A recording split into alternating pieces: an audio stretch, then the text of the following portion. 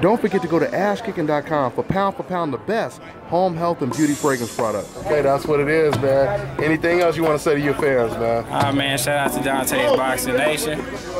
You know, follow me on Twitter, Facebook, and Instagram, Earl Spence Jr. My whole name, and just look out for me. Yes, sir. Let me dig into your brain. Folks falling like rain. No way.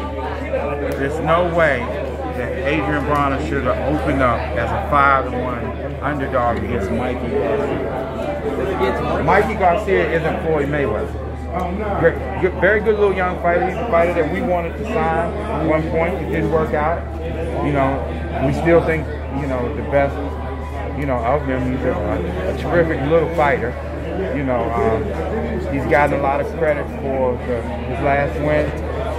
You know, he was off for a while, and I think he's had like 3 fights in 4 years, something like that. 3 fights in a few years. So I think that will play a factor. His inactivity will play a factor in this fight. Because when Broner fought Madonna, he deviated from his game plan. When he fought Sean Porter, he didn't show up. He needs to show up this Saturday. Well, those style-wise, those are different type of fighters. And someone was making a comparison and said, well, Mikey handles Madonna in sparring or has in the past. That's the gym. That's the gym. He's you know, both are very good fighters, but there's no way. I just can't see it. I could be wrong, but I just can't see it. I can't see Mikey beating Adrian Broner. I just can't see it. So you just don't see Garcia rising in weight with the power at 135 to 140? It's a big difference, big jump, big jump. And when you hit, and then someone had the nerve to say that he was a better technical fighter, he's a better boxer. He's a good little fighter, but you got to understand that a lot of times, I think I mentioned this recently, matchmaking has a lot to do with how fighters look.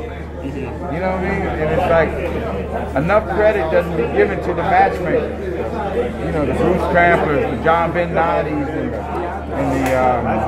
there's a number of excellent, great matchmakers that are out there. Bruce Trampler built Mikey Garcia. You know, we started out with Bruce Trampler. Great matchmakers. But our philosophy early on, we wanted to be put in tough.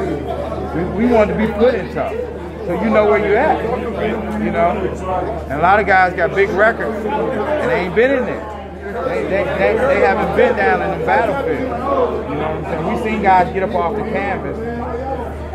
You know, and Adrian Broner's a dog. I mean, you know, and again, he's put himself, the criticism that he's faced thus far in his career, he's solely responsible for all of it. But he's also a hell of a fighter too.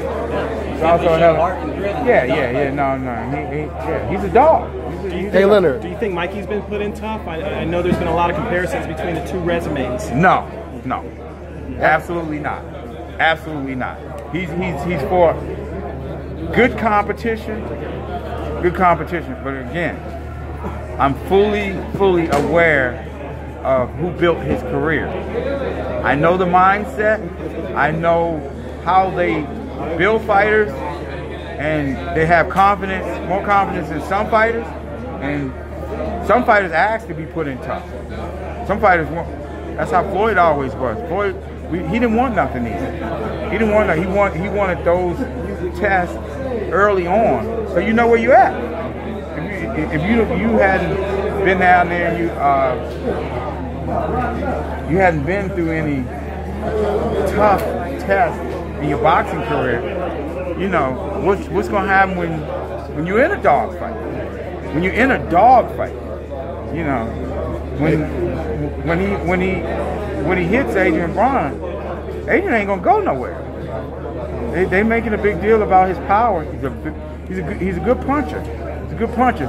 Smaller weights, different type of fighters that he's been fighting. You know, Adrian have been in there. He's been in there. Hey, Leonard, I had a similar question to his. Do you feel the difference is Mikey hasn't been in with that type of style of Adrian Broner's, compared to the opponents that Mikey's been in with before? Well, I mean, his trainer is, you know, the greatest trainer ever, according to them. Good trainer, but you know, at the end of the day, I just think stylistically, Adrian just does everything better. He does everything. He's bigger, and I don't think enough has been said about that. You know, he's not fighting a little guy. He's not fighting a little guy. You know, and the style, they say, oh, he's a terrific boxer. He's a very good boxer. But it's a little different. He's fighting a different type of fighter. Somebody that's been in there that is not. Adrian's gonna keep coming. Adrian's not gonna be running around. He's gonna keep the pressure on him. He's gonna walk him down. I know what's gonna happen.